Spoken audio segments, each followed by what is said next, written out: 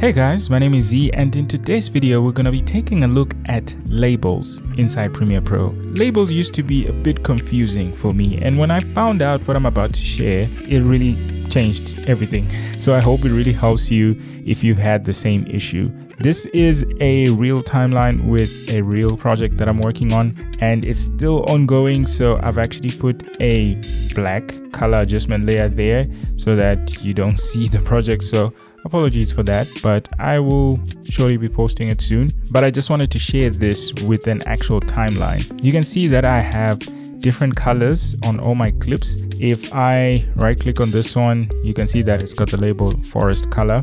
But here's something that's weird. If I right click this and go to reveal in project, which is my project panel that's here, you can see that all these clips don't have a forest label in the project panel.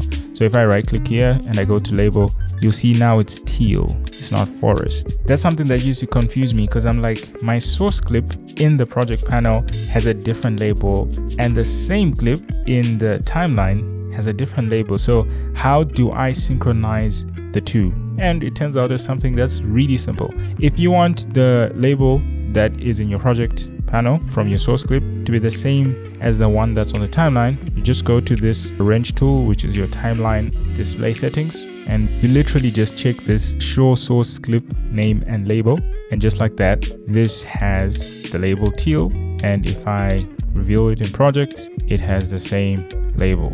That's something that it used to confuse me, so I hope this video is helpful because I didn't know how to figure it out and I couldn't even find much information online about it. I eventually bumped into a video that was helpful, and here we are. So hope this video was helpful. If it was, please let me know in the comments. Apart from that, my name is Z. See you on the next one. Cheers.